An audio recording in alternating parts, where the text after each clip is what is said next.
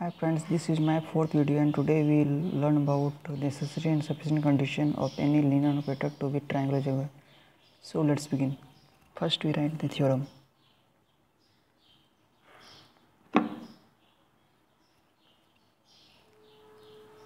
Let T from B to be a linear operator where dimension of B is n.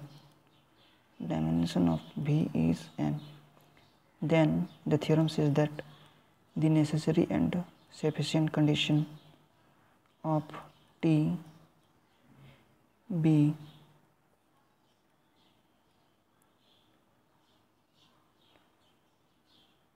triangularizable is that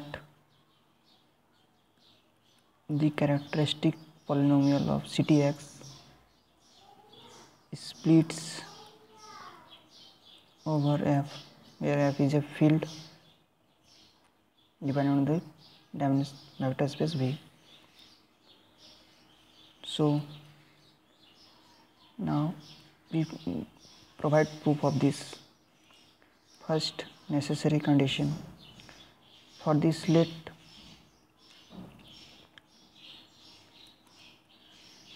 linear operator T is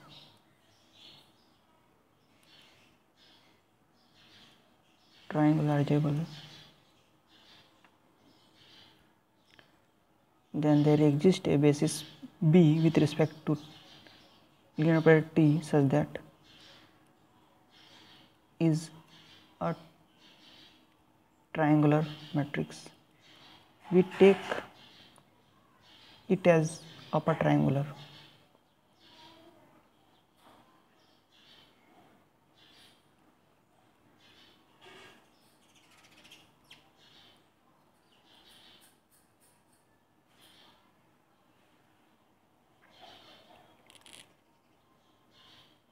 Here it is a n by n matrix because dimension of B is n.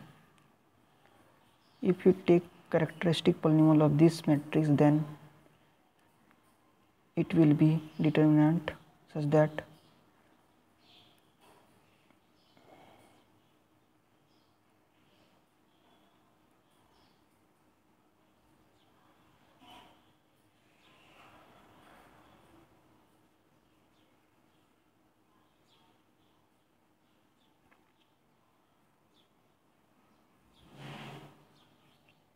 this way,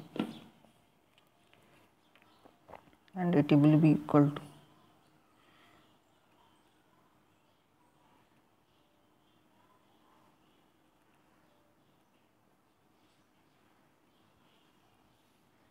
clearly here characteristic polynomial splits over F, that is, it is a product of distinct factors and one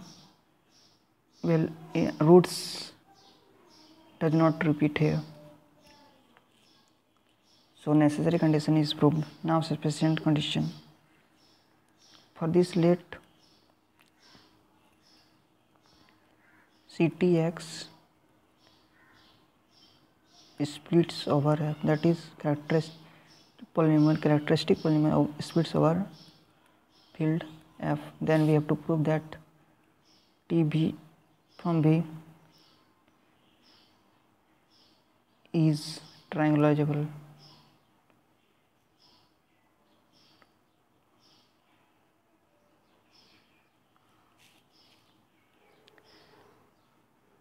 In this condition, we will use the induction theorem. First condition, let dimension of B is equal to n. Then Ctx will be equal to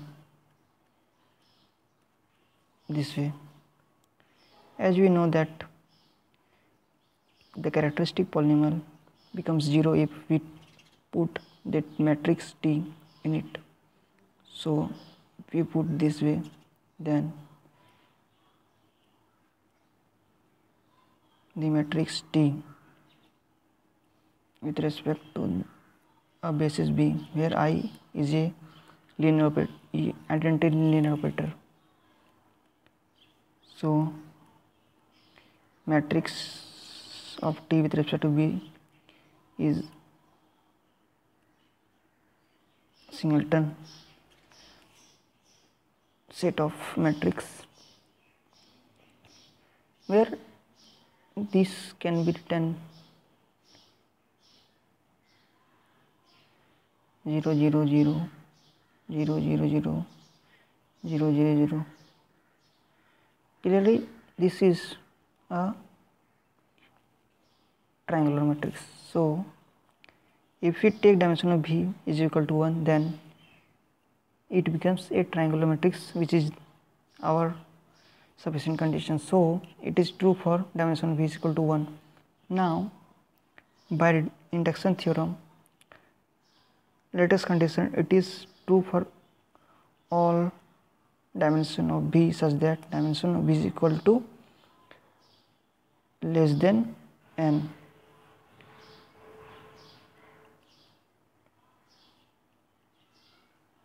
UAGM, it is true. Now we will prove the theorem is true for dimension of B is equal to n. चूँकि CTX splits over F, so there exists an eigenvalue say lambda with respect to factor x minus lambda in the characteristic polynomial CTX, and let x1 be the corresponding eigenvalue of T,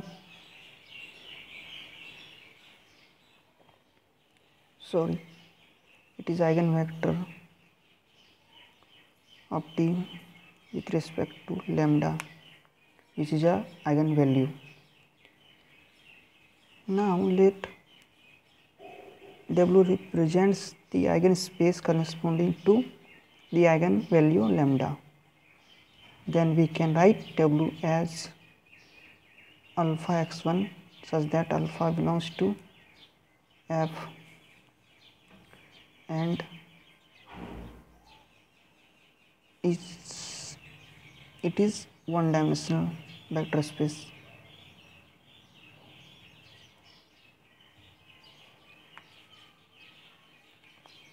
Now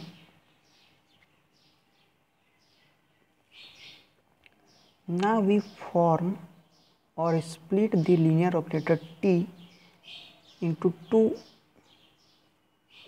linear operator such that T cap and T dash, which are defined as follows. T cap is from W to W, where W represents eigenspace corresponding to the vector space eigenvalue lambda, and T dash is from the quotient space V by W to V by W. Now we explain why it are as. Before explaining T dash and T cap,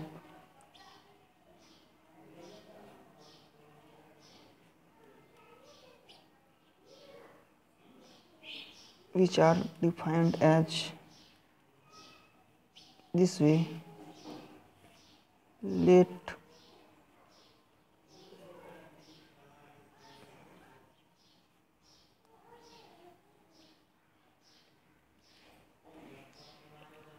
matrix of T dash with respect to basis B2 is equal to A, and matrix of T cap with respect to a basis B1 becomes a matrix forming of lambda, because T cap is from the eigenspace W where W is a one-dimensional vector space which is an eigenspace corresponding to the eigenvalue lambda. So the matrix of T cap with respect to any basis V1 will be lambda.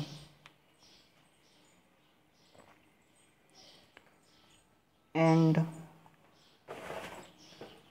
dimension of W is equal to 1 because W is a one-dimensional vector space, and dimension of V is equal to n. So dimension of V by W is equal to dimension of V minus dimension of W, that is n minus 1. Now clearly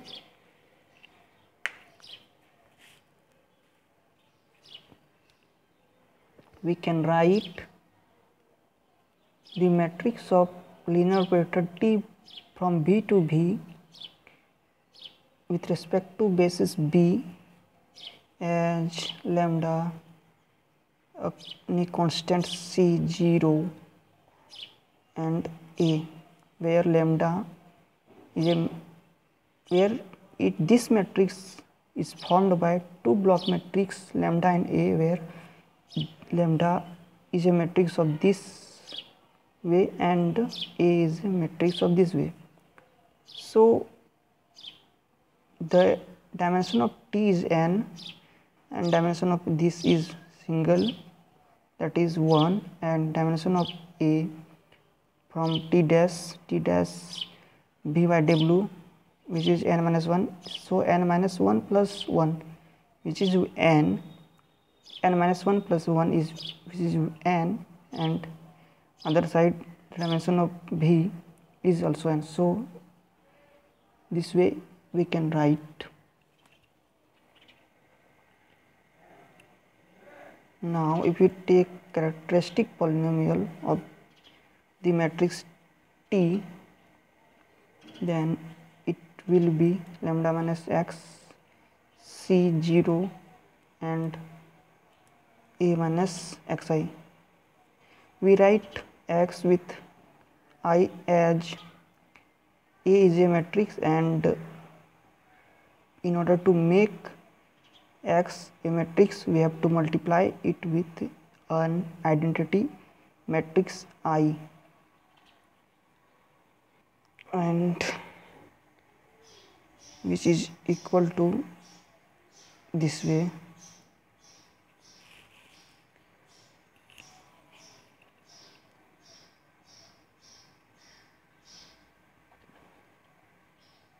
Now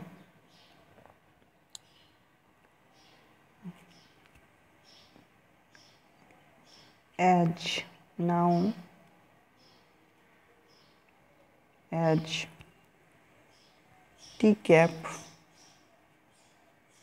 with respect to B1 which is equal to lambda matrix is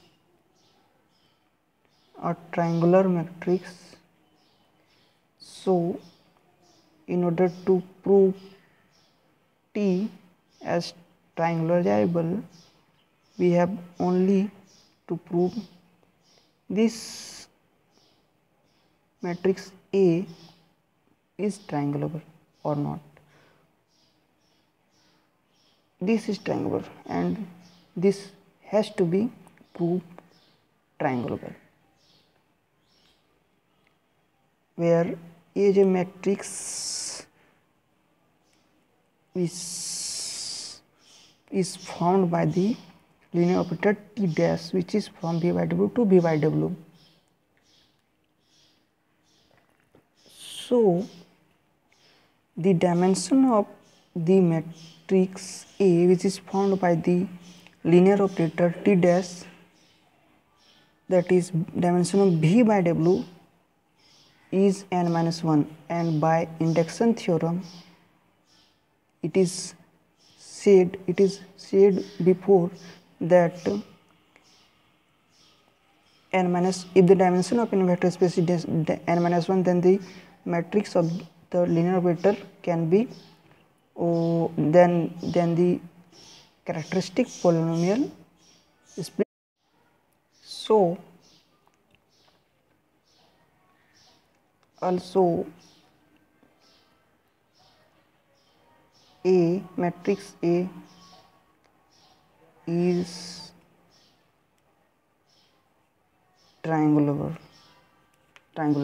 So this is triangular, this is triangular, so this can be also triangular, and that means it can be splitted over F. So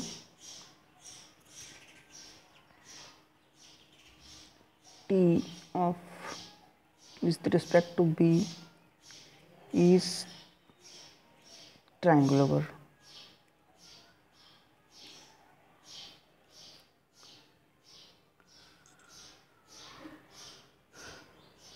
If you like this video, then please like and comment and also subscribe my channel. Thank you.